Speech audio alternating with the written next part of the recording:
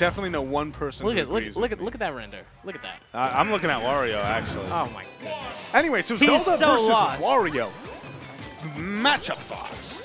Wario's like to like dance around your shield, especially with the nairs and fairs and bears. I like that because if it lands, that's a lot. If it doesn't, you can always cross up.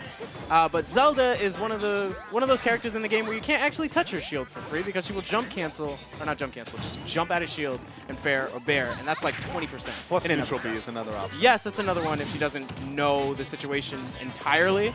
It's just like that, the good mash button. F smash coming out of nowhere. Yeah. ZeroTwoNone, a spontaneous player for sure. That being and said, there's that fair. So that being said, there could be a because Wario has amazing airspeed. Oh, what a beautiful trap! Said to get out of this situation, you need a neutral get up now, and just let it go. That was sick. Technically, he can drop down the ledge and bike to the other side, right? Yeah, I mean, but it's so early in the match that you don't want to show all your cards just yet. I don't think he even plans to do that. Okay, went for a hard read on that roll in. Yeah, a hard read, but safe at the same time.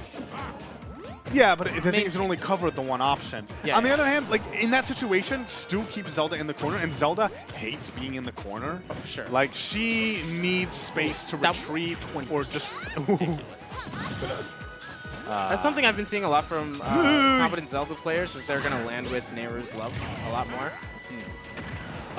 By the way, get out of that I've heard from Zelda mains not to shield the down B. That is like what Zelda's love, is you shielding the Phantom. Yeah. Because it That's sets why up it's for interesting. grab, it's just locked in place. Oh, and the bear are going to take it through the Nehru's Love. But still a stock lead on ZeroTwoNone's part.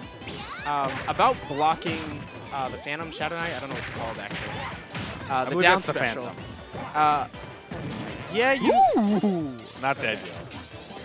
Actually, the fact he didn't die from that made that loft really. Yeah, Can Wario still die from that, by the way?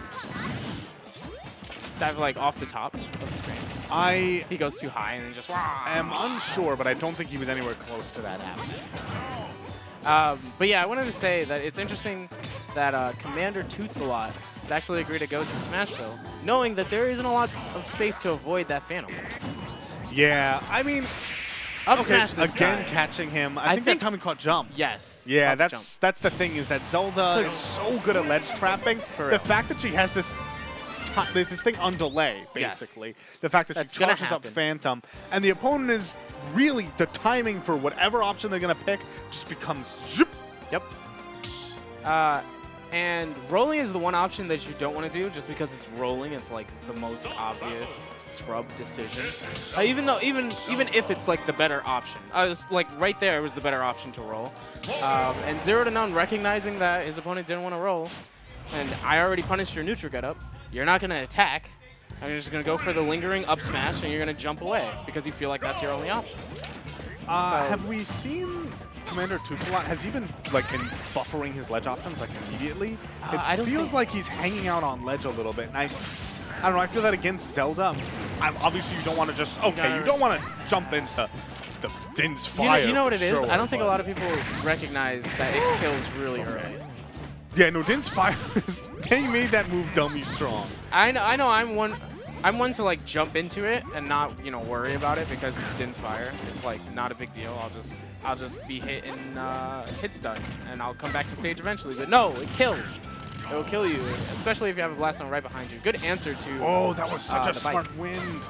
You know he wanted to down air. Hey, and he follows the deal play. Wow! I was waiting for Furore's wind, and we didn't really see it last game, but maybe the platforms have given more setups for it for ZeroTwoNone. Yeah, probably. But yeah, no, we're seeing a ton of it now. I love that. That was a great snipe. I love Furore's wind so much. There's actually like a ton of flexibility to it. It's so powerful. And the way it works so perfectly with spot dodge canceling, it's ridiculous. Ooh. Interesting way to get back onto stage, but he's going to get slapped regardless. I mean, you can tell by the way Zero's playing that he's going for the 3-stock, and that's going to be it. Full hop, 1.85 multiplier on that bear, and he's out of here. What was that? He was at like 70%? Probably. He could have been at 50. He would have died.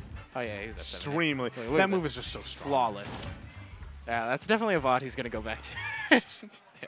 Both what of them did the probably are going commentators to say about that perfectly spaced bear?